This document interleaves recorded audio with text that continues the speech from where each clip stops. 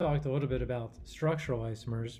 Now let's do structural isomers with skeletal structures. And let's say we'll talk about this example that we've already worked on. So C5H12, you can draw your first one as a Lewis structure because there's nothing like a Lewis structure to actually confirm that you have the bonds that you think you do.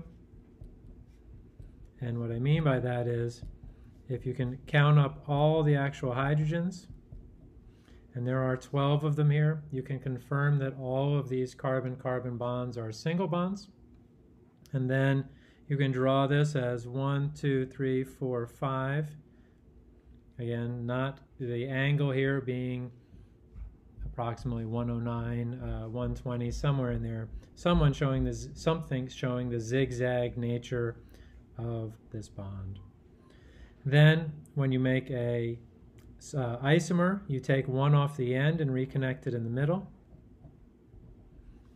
That is a different molecule. And then the third one is actually, well, we can draw it in tetrahedral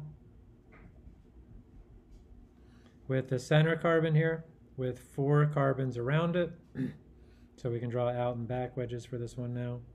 And those are all carbons because there's nothing else showing. And let's go ahead and talk about something called geometric isomers.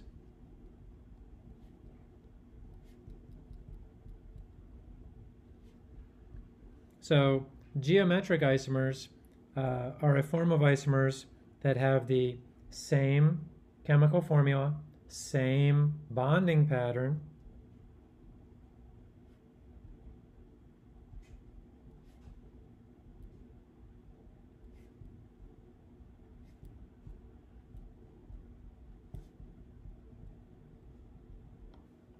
but different spatial arrangement of the atoms.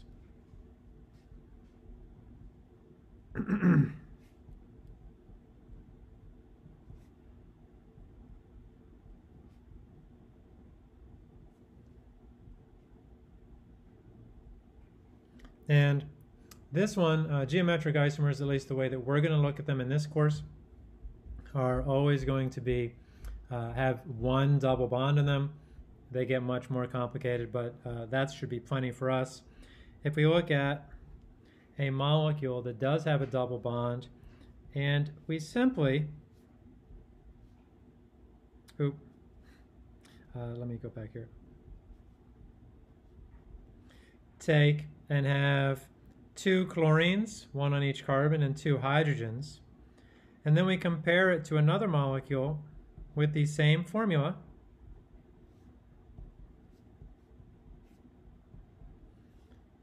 same bonding pattern, mean that this carbon has a chlorine and a hydrogen, as does the other one, as does both of the carbons in the other isomer, but different spatial arrangement of atoms.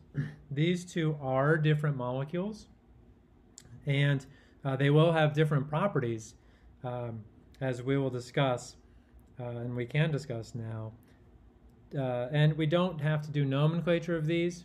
However, it can be helpful to know a little bit about nomenclature.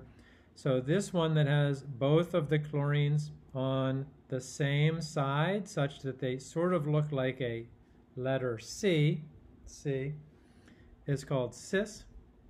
So they're on the same side. And this one, where the 2 chlorines are opposite each other, is called trans. And these are what are also called cis-trans isomers.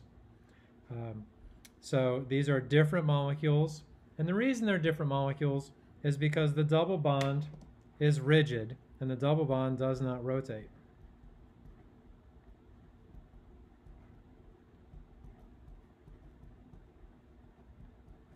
Does not rotate.